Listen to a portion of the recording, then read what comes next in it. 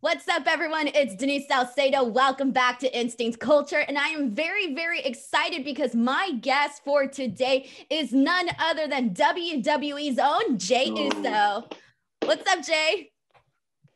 What's up, girl? Thanks for having me on. I like your background. Thanks so much. It's always very exciting when people point it out. I try to make it a little bit fun, add some cool stuff here and there, spice it up a little bit.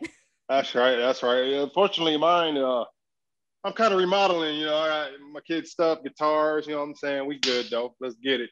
Awesome. So Jey, I am excited to talk to you because the last couple of months, I think, have been very, very different for you. The fans have been able to sort of see you shine very differently as a singles competitor. So I kind of wanted to get inside your mind and find out what this journey the last couple of months has been for you, given that, again, you've been able to sort of show what you yourself are bringing to the table. Yeah, man. I think man, I kind of found myself, I said in all my interviews, like, when Jimmy got injured and, had his ACL torn, man, I was like, damn, there we go, But like I give this advice to every upcoming young wrestler who want to get in the game. Like, man, if you prepare yourself, stay ready, so you ain't got to get ready, your time will come. It came knocking on the door. It was all of a sudden like I legit I went from karaoke, hosting the women's Smackdown karaoke, to having a fatal four-way match, and I win, and now I'm going against Roman Reigns. Clash of Champions headline single. Then I did Hell in a Cell with Roman Reigns, man. And then I'm just like taking off from there. It was like, so that was a kickstart with my own, who would have thought like it was against my, my blood, like the top guy in WWE, Roman Reigns, man. So, man, I'm enjoying this ride. Like, I know I ain't wasting it. I know I'm on right now, and I know I'm lit every Friday. You could tell, dude, like the fire is lit, bro. Like, oh, you can feel it. You can feel it 100%. So that's kind of where I want to get at. You mentioned the fact that when, Jimmy got injured, you're thinking like, oh, like this is obviously going to affect the both of us. But then lo and behold, you get this opportunity to work alongside Roman Reigns, your cousin, your blood, your family member. So what was your initial reaction to finding that out? I was like, y'all playing. I was like, y'all lying. Get out of here, bro. I'm back here catering, But they're like, no. They're like, oops, you on tonight. I'm like, what? Man, let's go. When the time got closer, I'm like, okay. And then as each week went by, man, you could see me growing. Like, man, yes. People started getting behind, bro. And I wasn't even supposed to be there, bro. Like I had a lot of negativity all like, man, this guy, tag team guy, whatever, bro, whatever, and now, like you over here cheering for your boy now, I appreciate it, but damn, like let's skip all that negativity, man, and respect the craft. It was like, let's respect the work. And I'm happy, like I'm around Paul Heyman and Roman Reigns every week, I'm sitting under Paul Heyman's learning tree every week, I'm like, man, it's a different vibe at work. And I'm not wasting this opportunity, man. I enjoy going to work now. Like it took a long time to get here. And then when my brother come right back around, man, we just about to turn up in the tag division, and we still gonna hold it down for the tribal chief, man. Straight up. And I think that's my favorite thing about all of this, because you talk about the fact that, there's haters or people that maybe are like, oh, yeah, he's a tag team guy. He's not up to this, whatever, right? But I really, from a viewer's perspective, a fan's perspective, sort of watching you come about and really become your own person aside from, being the tag team with Jimmy, like you really came about and you were your own person. And I feel like you really saw that this was your opportunity and you ran with it. So from you, I don't want to put words in your mouth, but how did you think like this is my opportunity and I got to show the world what's inside of me? Man, hell yeah. Yes, 100. Because it was hard because, everybody knew Jimmy. Like, it was Total Divas and Naomi. It was always Jimmy and Naomi. And I get it. Like, man, I'm going to support my brother too and my sister from, off top, So I already knew. Now, I bet if we stand by each other, you're going to know me too. Like, man, that's Jey, that's Jimmy. Blatantly, you can tell us apart. But I knew this was a time for me to, ain't no more holding back. Ain't no more second chances. ain't no more being. I'm humbled off top, but it's time to go get it. Like it is time to run through every and any damn body. And that's my mindset now, man. Kevin Owens, AJ Styles, Daniel Bryan, they all can get this work. A lot of people's like, oh man, he ain't ain't gonna amount to this. Man, y'all better, man. Everybody can run up and get done up straight up. And they starting to figure that out firsthand. No, I 100% agree. And here's the thing too, is that fans, got to see you do awesome stuff at Night of Champions, Hell in a Cell.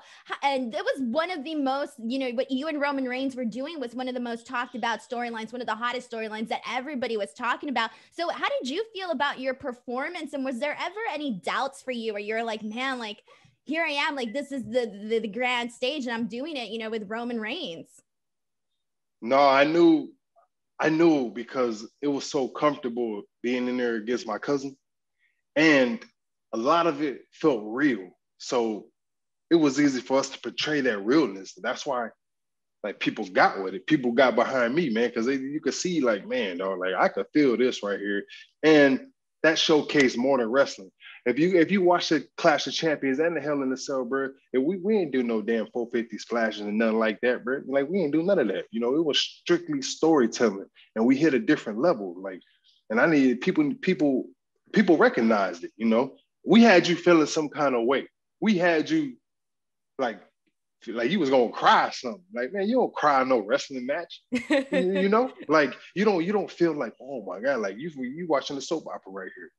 But that's the beauty of professional wrestling. You know what I'm saying? When you can let people forget that, man, and just be invested in these characters, like, well, this is legit real life. Man, we doing our job. But I'm happy, man, because I don't think I could have pulled it off with anyone else but him. And I don't think he could have pulled that off with anyone else but me. And I'm like the first angle, he going in as a bad guy. And it just set him off because they're like, yo, Roman Reigns is a straight, like a-hole. Oh, yeah. Like, damn, bro. Like, I used to like you, bro, so it worked, man. Yes, I agree with you. I feel like it really solidified him as a heel, as this bad guy, as this new persona. And speaking of Roman Reigns' new persona, how has it been like for you working so close to him and sort of seeing him try all of this new stuff before that, the fans that we've never seen before out of him? Yeah, man, it was just a timing thing.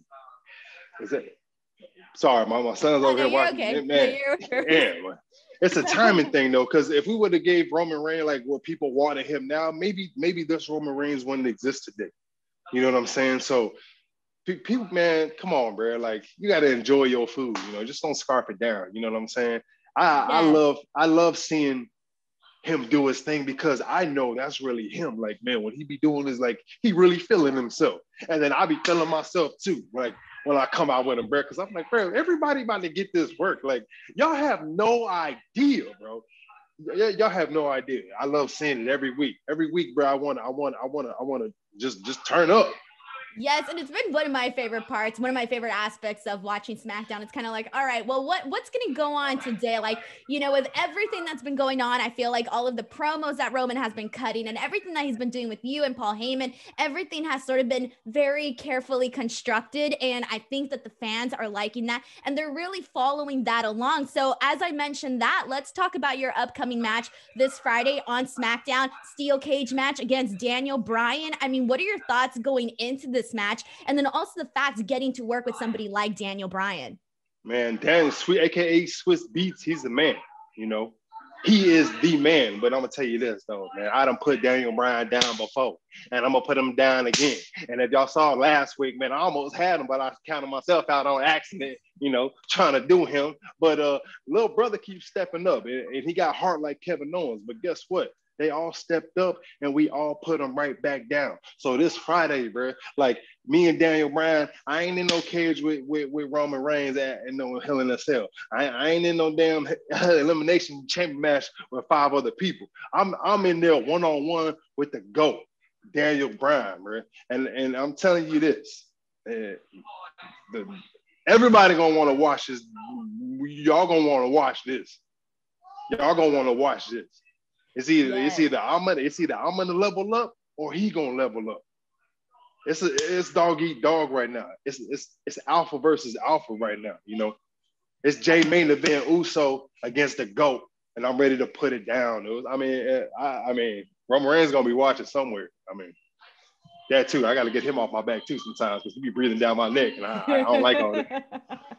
Well, you know what? That's what happens with the tribal chief, the head of the table, breathing down your neck. But honestly, Jey, I'm very excited for this match because, you know, not only do you have, you know, all the stakes and everything on the line here, but it's also like just looking at everything that you've been doing and then also everything that Daniel Bryan has been doing. I'm very excited to see what you guys do in that steel cage. So before we do move on to our second portion of the interview, I do got to ask, because we touched on this briefly, and I got to ask on the status of Jimmy. How's he doing? What's his rehab like? And is he close to, you know, returning anytime soon?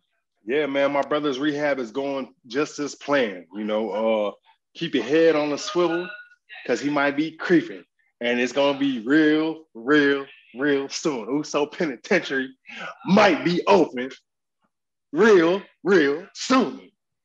All right. I like that. Okay, let's go ahead and jump into our second portion of this interview. You got me all excited. I was like, oh, okay. You know, I had videoed him a little Instagram page. I don't know, but I saw him. I put it out there. He over there working out, and, you know, getting his knee right. I'm like, all right, bro, you need to do some more work because I need you. I need you, boy. Yes, exactly. Awesome. So this is what we're going to do now, Jey. We're going to jump into our lightning round portion where I'm going to ask you 10 super random questions. You go ahead and answer them, and let's go ahead and do it. Here we go. Are you guys ready for a lightning round with Jey Uso? Here we go. Question number 1. What's the best and worst thing about being a twin? All right. This is a true story. I got in trouble for him when we was in the 5th grade, man. He gonna beat up, he gonna hit a wrestling move on somebody. And then I might be the one to get called in the principal's office. No. That was some BS. And number 2 is I always got a friend, I always got a partner. Through all these miles and all these road trips, man, he was always there with me, so I'm never lonely. Amazing. It's like the 2-2. Like you're taking the blame, but at the same time, never lonely. Yeah, I'm like, man, come on, man. Hey, did you admit you're like wrong twin here? Did you tell them? I tried. They were like, yeah, sure. Yeah, whatever, buddy. I'm like, all right. Wow. Now he walks in. Wow. Question number 2. What's the worst prank you and your brother ever played on Roman growing up? Man, you know, we never played no pranks because he was always with us. But I think one of the worst pranks that we did play was we tried to switch classes in school. And that was the day that I had a test and he completely failed my damn test. So, yeah, I dropped like to a D in that class. It was horrible. Wrong decision. We should have did it on a Friday or something. I don't know. Question number 3. What's the last item you purchased online? Some Air Force Ones. Nice. We got to keep them white. We got to keep them icy white now. You know what I'm saying? Yes. Question number 4. What's the city you miss traveling to the most? I'd have to say probably LA, California. You know. Yeah, my hometown. You know, that's where our people's at. Let's go. Yes, I'm feeling you on that one. Question number 5. If you weren't a wrestler, what would you be? Probably a coach. Like, I love kids. Like, I always wanted to be. I went to college for sports management, but definitely coach, being around kids. Incredible. Question number 6. What were your thoughts when you would see your dad do the stink face? Ew. I'm glad I ain't behind that. There's one picture with Trish Stratus. It's out there. If y'all Google it, just put Rikishi stink face Trish Stratus, bro. It looked like a blonde hair is literally hanging out his butt, straight up. Oh my God. Question number 7. Besides your father, who was your favorite wrestler growing up? Man, Ultimate Warrior. Yeah. That's when me and my brother got like the old Uso, you know, bright colors and the bright paint from, you know. Awesome. Definitely Ultimate Warrior. I love that. Question number 8. What's your guilty pleasure snack? Man, pizza all day. Yes. I just ordered some. And I got a big match Friday, but I just ordered some. And I'm like, you know what? I'm going to take a light on DB. It's all good. No, I'm going to keep my shirt on. What are your go-to toppings? This isn't part of the questionnaire, but I gotta know. Oh, I'm supreme all day though. Like all the vegetables. Just throw it on there and a big old tub of some ranch. Oh my God! Stop it. Okay. We're down. I mean, are you Stop triplet? it. You triplet? You have no idea, Jay. I have for the last like several months on Twitter been taking so much flack, been getting so much heat because I posted a video of myself dipping pizza in ranch, and you have no idea all the hate I got for that. Man, y'all better get off my girl, man. Y'all better be quiet. Y'all better try that damn ranch. Stop playing around, man. They gonna be like this. You know what? She was right. She sure was right. Thank you. Thank you. And I was going to ask you, but then I was like, no, I was like, what if he says it's gross? And then you said it and I was like, what? This is crazy. Come on, man. Okay. I am so happy right now. I'm going to like clip this out, post it on social media. Like this is going to be my revenge on everybody. Here we go. Okay, here we go. Question number 9. Do you Google yourself? No. Okay, no, that's because good. I don't want to see the bad stuff that pops up on it. We all know, I don't want to do that. Your next article is going to read, ew, Jey Uso dips his pizza in ranch. Disgusting. You're going to see me, and I'll be over there crying like, man, I should not have said that on Daniel. On the air. Exactly. Last question, question number 10. Name one item from your bucket list of things you'd like to do. Bungee jump. Ooh, yes. Yeah. Or sorry, I like that and like skydive. Skydiving? Yeah. I feel like bungee jumping scarier than the skydiving though. Yeah. Man, I don't know. We'll get there though. We'll get there. I definitely though. Before I'm 50, sure. Perfect. Jay, that is our interview for today. I want to thank you so much for coming on here and chatting with me. It's been great to see everything that you've been doing, and I'm excited for this match on Smackdown this Friday. And before we go, feel free to plug in anything you'd like to plug in, social medias, etc. Man, hey man, take a break off that social media stuff, man, because it ain't good for you. I mean, no one to breathe, no one to look up. You know what I'm saying? That's all I'm gonna say. And my bad, I've been calling you the wrong name the whole time, Denise. No, you haven't. Or if you did, I didn't notice. I said Denise. All right. No. Maybe I was saying it wrong. I said Danielle, Denise, maybe. Oh, don't worry about it. I didn't even notice. That's my girl, though. Actually, y'all know what I mean. I don't think you said. I don't think you did. I think you're fine. All right. Whoa, my bad. Anyways, I'm about to eat this pizza and ranch and think about you and all the haters out there. Yes, sir. Hey, tune in on Friday, though, man. Jey main event Uso about to get down. I'm going to show y'all why I deserve this position. Yee. Awesome. Guys, thank you so much for watching. Please do not forget to give this video a like. Subscribe to the channel for more. This has been Denise Salcedo. This is Jey Uso, and we'll see you guys next time. Bye, everyone.